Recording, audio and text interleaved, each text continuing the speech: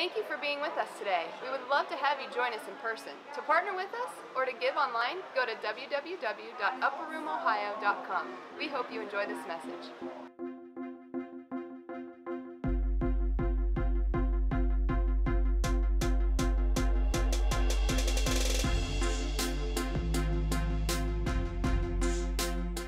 Oh, how many had a good Christmas? Yeah, good to see the Hefcocks back and some others, and Maudi from Mexico. He was there way too long, and so many of you others, so thanks for being here. We've missed you. We know there's a lot of travels. We have a pretty young church, so come holidays around here, it's pretty intermittent, so it's great. So we're glad to just have some people back. We know there's still a lot traveling and some illness going around. We just cancel the enemy's assignment, cancel the works of the enemy in Jesus' name. We know there were some people that went to the hospital this week, some flu bugs, just some nastiness, and probably just needs to go back to hell where it belongs. So illness does not belong in the kingdom's people. All right, Nicole, she alluded to just basically celebrating 2018, and we've let you in on our story a little bit, and for us, 2018, the last quarter, was probably the hardest season that we've went through without like an actual tragedy. And one of the things that we did this past week is we sat down at the dinner table and Nicole pulled out her phone and we went through starting January 1, day by day, and thanked the Lord for everything that happened that day. And we went through all of our trips, all of our ministry travels, all of celebrating Chloe getting a huge art award in the state of Ohio. Only a few students got this award for a piece that she did. So we got to go to the state building, and she was recognized by the state in her art piece. So anyway, we went through and we just recognized and we began to celebrate and thank the Lord for everything in this realm of 2018. And today, really what we're going to go for is basically reflecting and celebrating what the Lord did in 2018. And I'll just be honest with you, I know many of you, don't know all of you, but it was a hard year for some of you. It was a hard year. There was lost loved ones, lost jobs, there was things, there was tragedy, there was relational tensions and just different things. And I just believe that it is setting up something great for 2019. We went into the year saying that 2018 was going to be a year of breakthrough, all caps through. And what I went back through, I reflected this week and went through all the messages I preached here this year, and I have like 450 messages on my Evernote app. I'm like, whoa, I've preached a lot of sermons. So I went back through and I'm scrolling through all of them, and what I realized was I preached more on transition than I did breakthrough. So somewhere nestled between broke down and brokenness and breakdowns and breakthrough is this place called transition. And I preached this message on 3 generations, and going back to Genesis, actually, let's go with Matthew 22:32. It says this, it says, I am the God of Abraham, Isaac, and Jacob. So he is the God of the living, not the dead.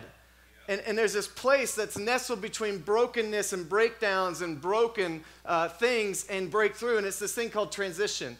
Well, these 3 generations, Abraham, Isaac, and Jacob, really reflect that he is the God of yesterday, today, and forever. The Bible says that he's the same yesterday, today, and forever. We've talked about Revelation 4, where all the angels, the 4 living creatures, the cherubim, the seraphim are all singing the same song over and over for eternity, and it never gets old. Holy, holy, holy is the Lord God Almighty, who was, who is, and is to come. I get to this place in the year and I get really excited because here's what I get to do. I get to honor and appreciate my past. I get to value and sit here and value and be thankful for where I am, but look forward to and dream where I'm going. And that's really what today is, and going into the next couple days is I get to reflect and celebrate and honor all the stuff we went through in 2018, good, bad, and really ugly. I get to appreciate where it's got me to and where I am right now, but I get to look forward to where I'm going next year. I get to look forward to my future. I get to look forward to Jeremiah 29:11, plans to prosper me, a hope for me, a future, good plans for me. And he's got the same plans for you, greater plans than you could ask, think, or imagine. We're excited that next week we release the Vision 19 and the vision for Upper Room for next year, and really been leaning into this and what that looks like. But we're going to be passing out these note cards And we want you to write down your dreams, your visions for next year. And we want to partner with them because we're a family. We're not just a membership group or a church or an organization or a business. Like, we're a group of people called His bride. We're a beautiful family that's part of the kingdom, and we want to partner with your dreams and see your dreams come to life, see your dreams come to pass, see your dreams come to fruition. And that's what we're really excited for, but I don't want to end the year not being thankful for what actually happened.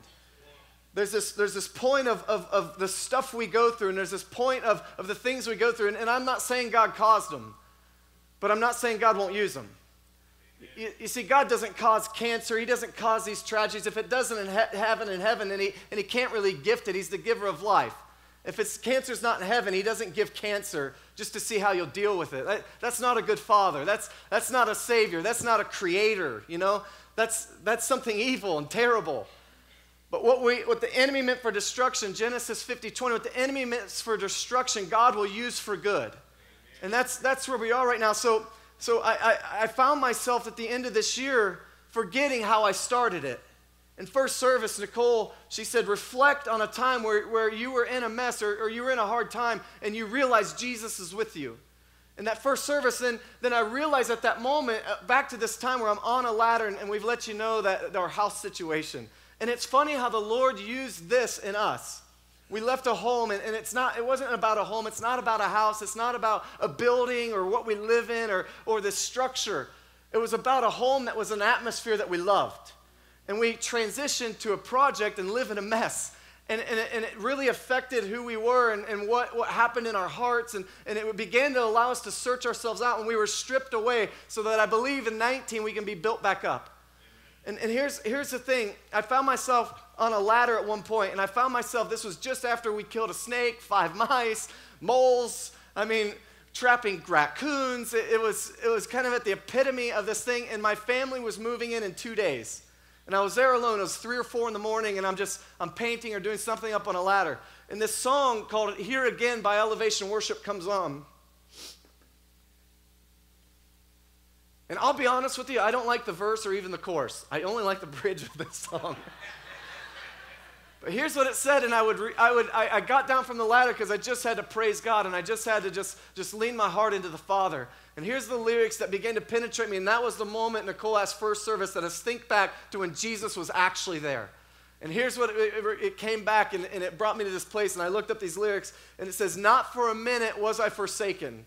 The Lord is in this place, the Lord is in this place. Come, Holy Spirit, dry bones awaken. The Lord is in this place, the Lord is in this place. Let me say that again. So as I was at the bottom for me, as I was at the pit of my year, as I was at honestly the lowest point and the most dependency on God and the most raw place that I've been, maybe in my lifetime, this is the song that penetrated my heart. And the Lord was reminding me, I'm in this place. And He says this, for not for a minute were you forsaken. The Lord is in this place, the Lord is in this place. Come, Holy Spirit, dry bones awaken. The Lord is in this place, the Lord is in this place. Even when you think like you're alone, even when you think that no one else has went through what you've went through, even when the most tragic thing could happen, there's people sitting in this room that tragedies happened. But I found it fitting to sit here and realize this morning that we're ending the year the way I began my year. We went up to the Toll residence, and Bruce and Catherine had us over for lunch, and we asked them this question at the lunch table. What's one thing that you guys are dreaming of for this year? What's one thing that you want to come to pass this year? What's something we can lean in and pray for you for? And Bruce and Catherine, who the prior year just lost a son tragically, unexpectedly, said, we want to have hearts of thankfulness. We want to be full of hope and full of thankfulness and full of realization and knowing how good God really is. I've been through a few tragedies in my life, and I'll be honest with you, one of them was losing my mom. She died of cancer, and it was a big surprise to us because we're a church that believes in healing, a church that believes that God can heal and eradicate cancer.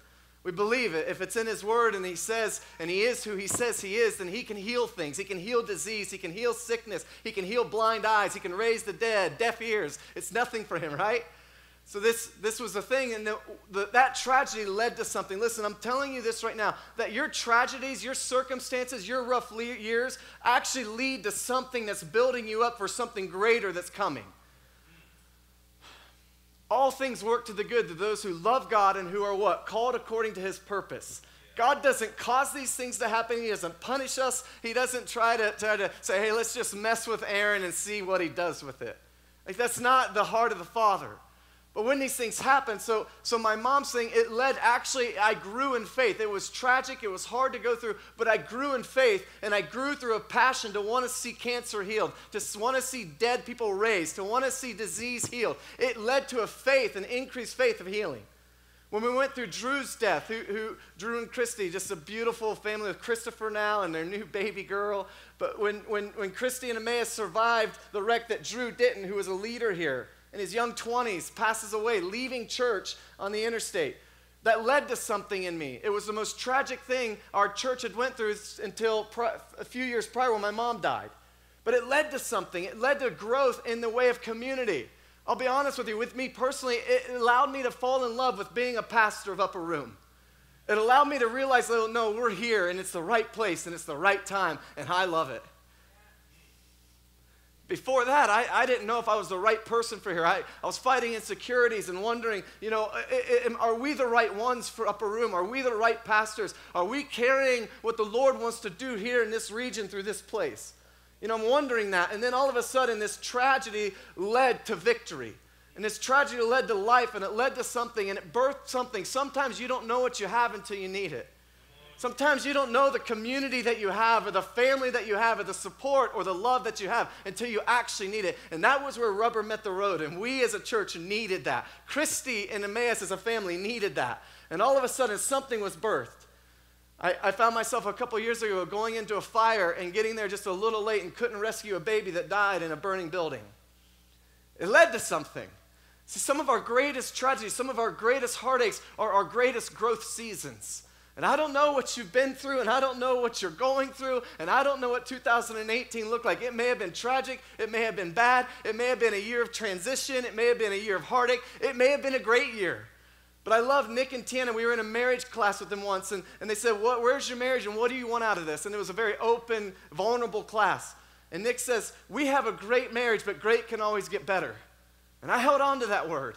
So I don't know where your year is, and I don't know where it's been, but when I faced this tragedy trying to save a baby that I couldn't save, and getting burnt, and having my gear ripped, and being pulled out of that fire, listen, I learned something, and I grew in something. I flashed back to the time where we ended up going on a defensive fire, which means we just sprayed water from the outside while this baby's still inside. And I flashed back to in my mouth saying, God, you're good. God, you're amazing. You're so good, Lord. And I remember worshiping him, knowing the circumstance was absolutely terrible, tragic. Now this is the firefighter, not the family having to go through this. Imagine that. Imagine them.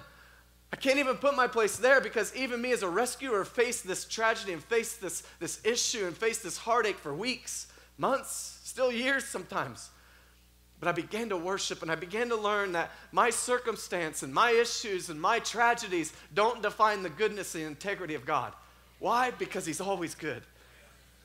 2018, we come to this house, and it's crazy.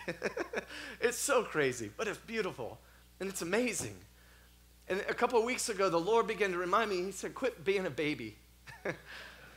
That's exactly what you want to hear from God, but sometimes you need just a good swift kick in the butt, right? He's like, quit whining like a baby. If you're going to complain from the valley, you're always going to stay in the valley. He said, start praising and thanking me from the mountaintop. So I got on the mountaintop so I could see from a different perspective, and I began to see a creek that my kids are playing in, and woods that they're tromping through, and chickens that they're feeding, and our third bat this week that we caught just in a few days. We're deciding to have fun with it. There's a bat trapped in our wall right now, and it's just screeching, keeping us up through the night. We named him Buddy. Buddy the bat. We're like, is Buddy still alive? And Nicole's like, oh, he's alive and screeching.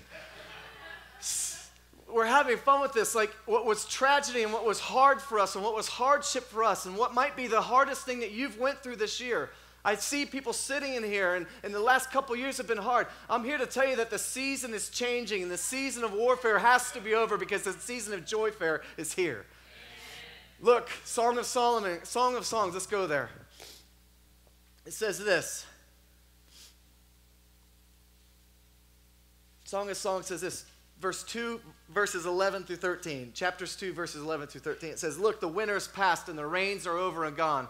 The flowers are springing up. The season of singing birds has come.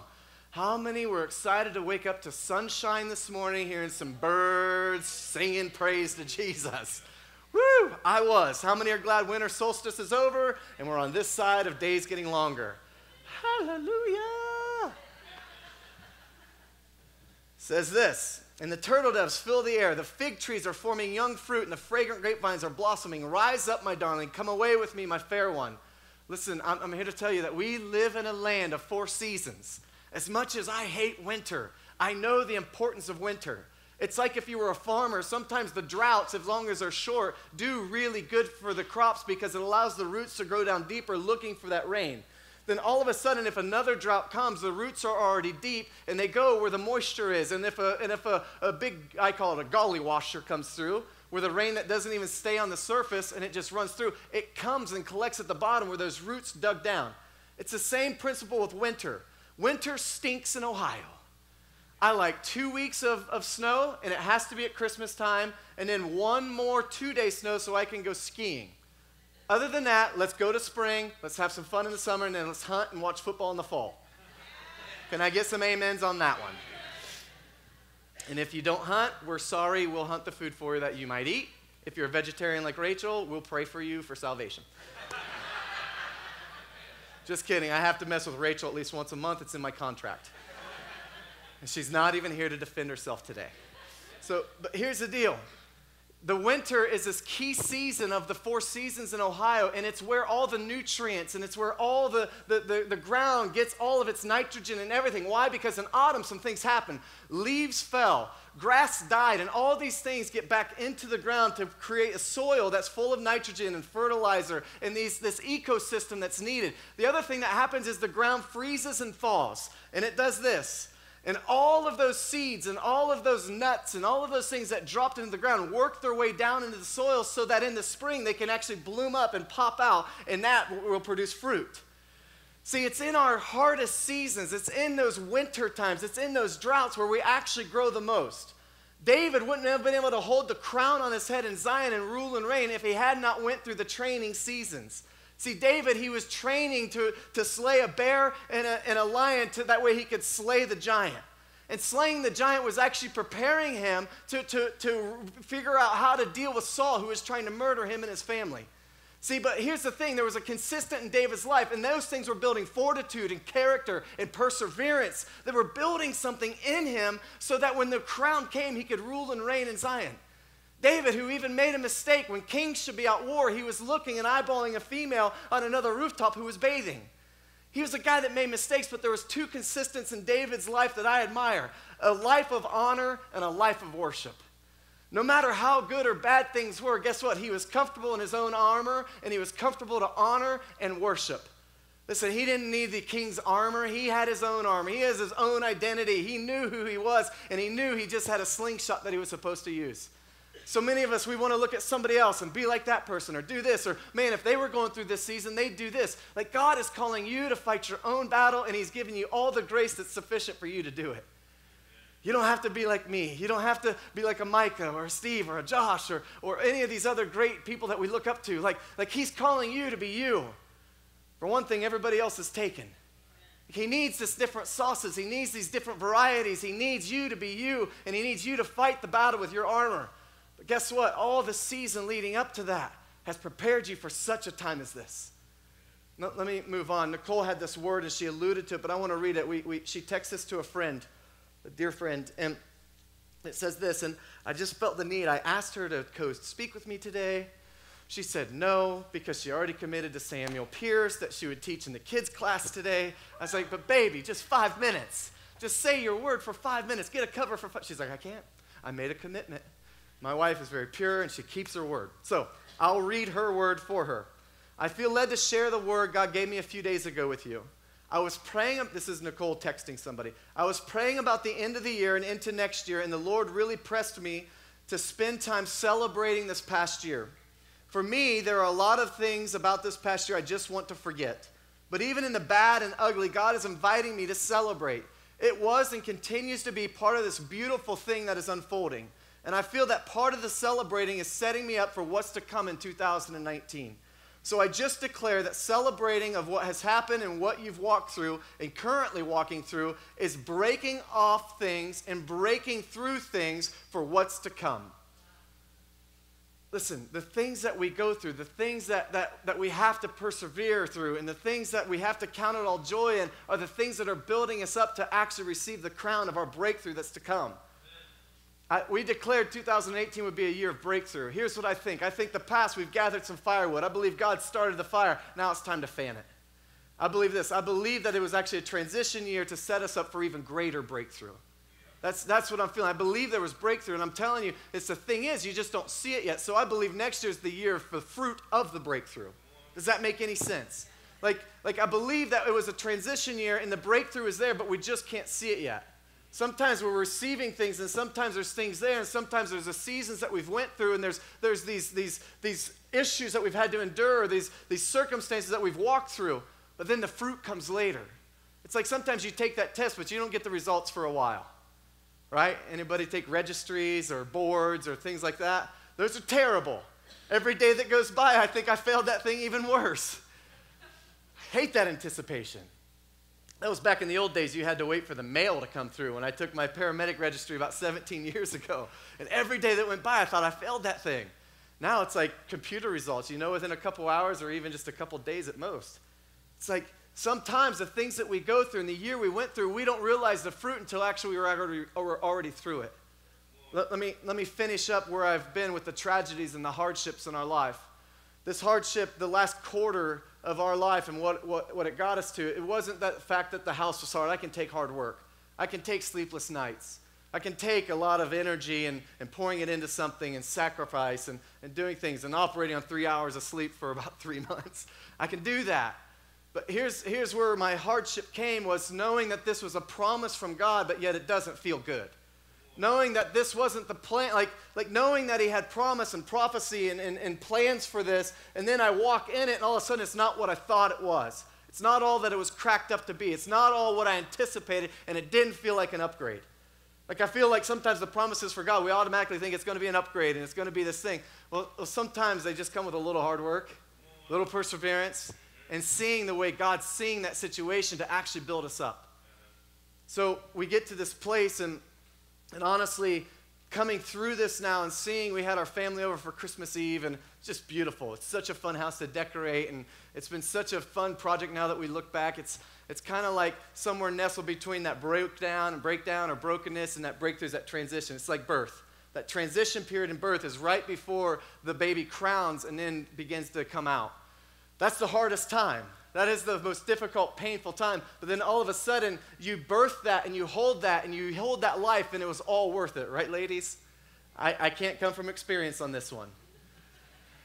But you hold that, and then all of a sudden, it's like, wow, that was worth it. And you bring that baby close.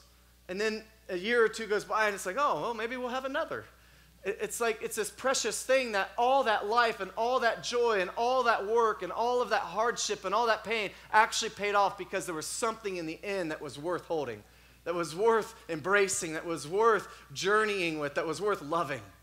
And that's kind of where we are with this, is this season of hardship and this season of craziness and absolute insanity. Every night I come home to something with this house. One night I'm out there lifting up the septic tank, and I'm like, it's all clogged, all the water's coming back in the house, turn off the showers. And I'm out there, and I'm calling the girls, and I'm like, did you guys put something down the toilets?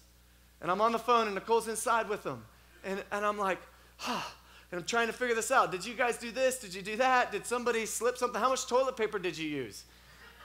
It's my girls. I've got 4 daughters, and they're notorious for it.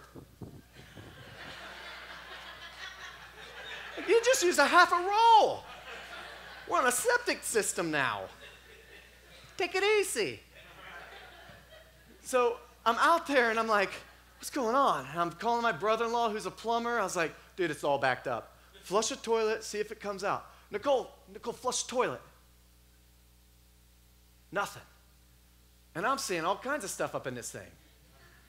Corn and peanuts and...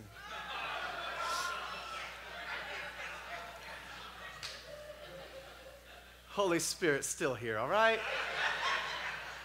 One of the funniest things that we were the youth pastors here for 7 years, and there's always these great stories. I'm on a rabbit trail right now, but I'll get back to it. One of the funniest things, James was probably in the van at that time, and somebody says, "Hey, do you think Jesus ever farted?" Without hesitation, without a pause, another teenager answers this teenager's question, says, "Of course, where do you think the term holy crap comes from?" So come on, Jesus was a man. He dwelt among us. So anyway, I'm out there, and then all of a sudden, I'm like, "Lord, take care of this." Now, this was the night after our well had a dysfunction and was backed up, and so now I'm out at the septic tank. I'm like, okay, rivers of living water will flow. Okay, now I'm this, and it's not flowing. So all of a sudden, it was like the Nile just came through this pipe, and I don't know how many hundreds of gallons came through, but I'm like, thank you, Jesus. Whew, I'm out. But anyway, this is the point, and this is like where we've come in the last 3 months, and it's been this crazy journey. But then we begin to look back, and we begin to be thankful. And we begin to see, like, I've never been in the growth of this, and I talked about some of the other tragedies. The growth of this is I've never been more dependent on God in all of my life than through this 3 months. It's been this beautiful thing of being raw and being vulnerable and being in need. Like, I haven't had a need like this in years. And I'm needing God to intervene. I'm needing him to be my provision. I'm needing him to be my source of counsel, my Prince of Peace. I'm needing him to be these things in my life. I'm also needing people in my life more than I've ever needed people. And these random things are showing up, and these random gifts, and these people helping, and meals, and all this stuff, especially early on in this journey. And even lately, it's like, wow, Lord. And it's just this fresh piece of encouragement that's like, we are loved. Sometimes it just feels so good to be loved, doesn't it? So we're in this process of this brokenness, and we're in this process of this mess, but yet it's the greatest growth of our life. I'm dependent on God, and it feels so beautiful. I'm in need of God, and it feels so amazing. I'm so raw and humble now. I needed a big dose of humility. I'll be honest, I felt myself as I look back, like as you become anew, and then you look back who you used to be, like, yeah, I was really arrogant. I was kind of a jerk. And now I'm like, man, this is so amazing. Thank you, Lord. Thank you, Lord, for using this. Thank you, Lord, for cultivating this in my heart that I can be different. Thank you, Jesus. It's this beautiful thing of like seeing the old, appreciating where we're at, but also now looking forward to where we're going. I want to read and just end with a couple verses here. Let's just go to thankfulness. 1 Thessalonians says this. These are actually the 3 points of today. Says this, chapter 5, verses 16 through 18. Switched it up on you guys back there a little bit. So starting in 16, rejoice always. Pray without ceasing. In everything give thanks, for this is the will of God in Christ Jesus for you. I want to get back to that, but James 1:2 says, count it all joy, the various trials you may go through. We get to Colossians, and it's talking about, in verse 17 even, chapter 3, it says, and whatever you do or say, do it as a representative of Jesus, giving thanks through him to God the Father. In 1 Chronicles 16:34, it says, oh, give thanks to the Lord, for he is good, and his mercy endures when? Forever. Give thanks to the Lord, for he is what? He's good. No matter the junk I'm going through, no matter the whining year I've been through, like he's really good. I want to remind you what a dear sister, just who I really value, Catherine, she said, your circumstances don't define the goodness and integrity of God. He's always good. Let me go back to Thessalonians here. Rejoice always, pray without ceasing, in everything give thanks, for this is the will of God in Christ Jesus for you. Wow, rejoice always. When? When? Pray when? Always. Pray without ceasing. Never stop praying. Never stop having your heart towards the Father. Never stop having your heart in communion and connection and commitment to the Father. Never stop that. You know, it's not that I always feel like giving thanks. I'm a positive person. I'm optimistic. But I don't always feel like worshiping.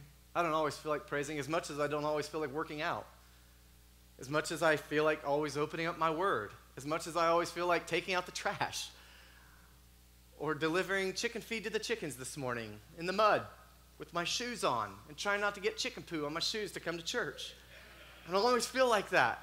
And guess what? The cats needed food today. I don't even like cats. They have one purpose in my life: kill mice. I don't always feel like this stuff. I don't always feel like praying. I don't always feel like rejoicing always, or praying without ceasing, or worshiping him and giving him thanks. I don't always feel like it. But as Josh says, and he mentions this often, every relationship has passion, intimacy, and commitment. And sometimes when you don't have the passion and the intimacy, that's when we're left with commitment or covenant. And that's when it doesn't feel good. And that's when we don't feel like it. That's when we don't want to do it. We still do it. Why? Because we have a covenant. We have commitment. We have connection. I don't always feel like doing this, but guess what? I do it. And every single time afterwards, every single time, like working out, I always feel better. Every time I don't feel like praying, I just begin to turn my heart to the Father. Every time I don't feel like worshiping, I just edify him and lift him up and affirm him and adore him. Oh, wow. I feel ignited now. I feel amazing now. I feel so good. There's so much peace. Whoa. Did you guys feel that today in worship? Did you feel like all of a sudden just a blanket of peace comes through? And it's that time where, like, Brad was playing the guitar. I was like, man, I don't want to leave this spot right now. This is so amazing. There's something that's ushered into here right now. Here's what I want to do. The band can come, and I want to leave you with this thought of thankfulness. And I just want to encourage you to reflect on your year right now. What we're going to do is, if that's you with your spouse right now, or you journaling, or maybe you going through your calendar like we did, I'd love for you, just for a moment, we're going to allow and just cut out 3 to 5 minutes here, just of you to have that opportunity. Go through January. Go through your year. Go through the process that you've been through. And I just want us to turn our hearts towards thankfulness to the Father. Can we do that? So they're going to play. So if you need to get your phone out or a journal out or something, and just let's begin to just turn our hearts to the Father of thankfulness. That we'll praise him from a mountain. We'll see the way he sees, and we'll see the circumstances the way he sees the circumstances. Guess what? They're not doom and gloom to him. They're actually full of hope. They're full of goodness. They're full of potential. They're full of future. That's Jeremiah 29:11. He has a plan for you, a plan to prosper you, plans of a hope, plans of a future, a good future for each of us. As we end this year with thankfulness, I want to go into the next year with passion and expectancy and urgency that something good is happening.